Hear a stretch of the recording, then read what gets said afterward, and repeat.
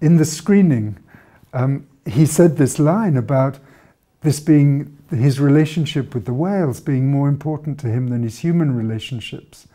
And I was sitting next to his partner, and I turned to her and said, "I'm not sure this is true." And she said, "It's true." It's absolutely true.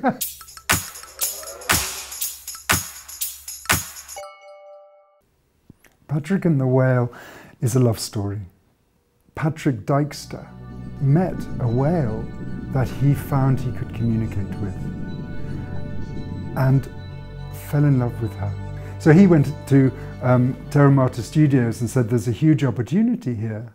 I think she would let me put a camera on her, right by her mouth." And the whales weren't having any of that.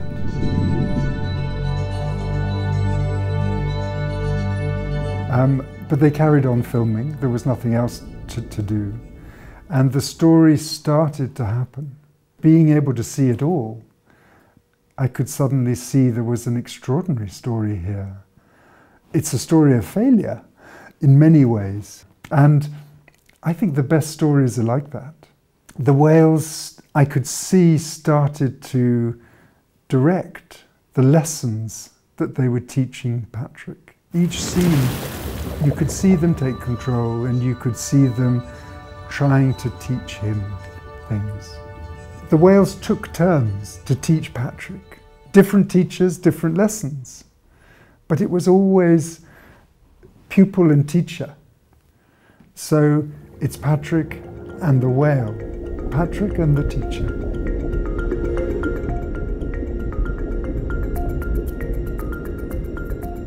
When I see the credit come up as director, I think it would be much nicer to say this film was directed by the whales, by Dolores, by Can Opener, by all these whales. We should give them the credit.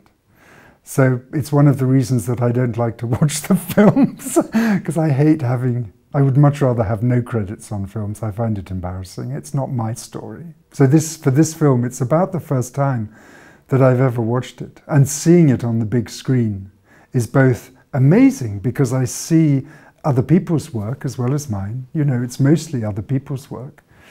And that's wonderful. And then I see my mistakes. But I think all documentary filmmakers feel that. You can never, that's why we do another one. Maybe we'll get it right. And then another one.